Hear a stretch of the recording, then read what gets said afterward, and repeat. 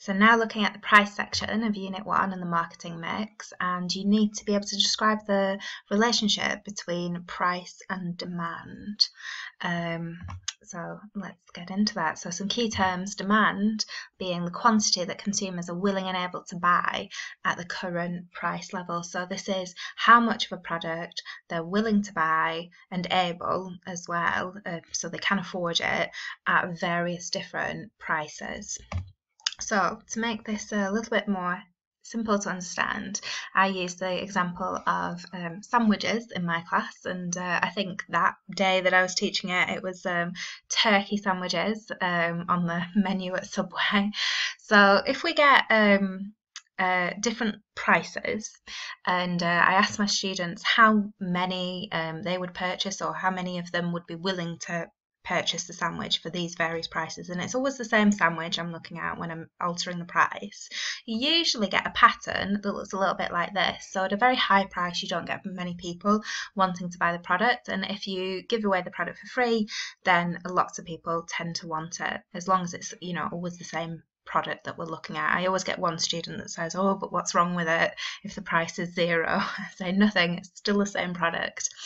So if we put that onto a diagram where we've got price up the vertical axis here, and then we've got the quantity demanded here, the relationship we see between the price and the quantity is that when there's a high price, there's quite a low quantity demanded, and when there's a low price, there's a high quantity demanded. So this is what we call an inverse relationship.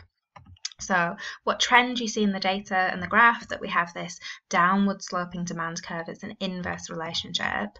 And you might think, well, why doesn't the business just set the price really, really low? Because that's when you actually attract the most customers. We can see that most customers are attracted when you actually set the price at zero. So let's have a look at how we calculate revenue now, and this is an important section for the finance part of the course as well.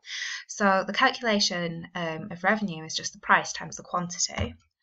So if we set the price at £5, we don't get anybody wanting the product, so we raise zero revenue.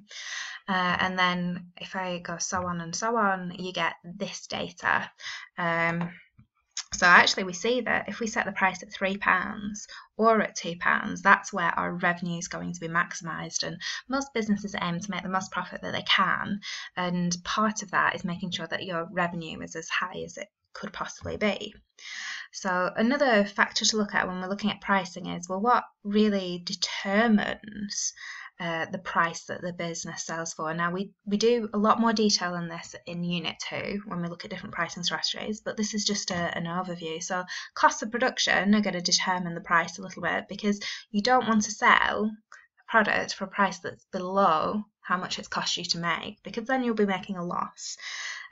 Some businesses do this in the short run as a strategy to try and generate customers, but in the long run, if you do that, you're not going to make any money. You're not going to be able to survive. You might want to look at the prices charged by competitors as well, because if you've got a very similar product to your competitors and they're charging a cheaper price, why would customers come to you to buy the product? Unless you've got something different and unique about that product that's worth paying that extra price, customers are just going to go to the competitors.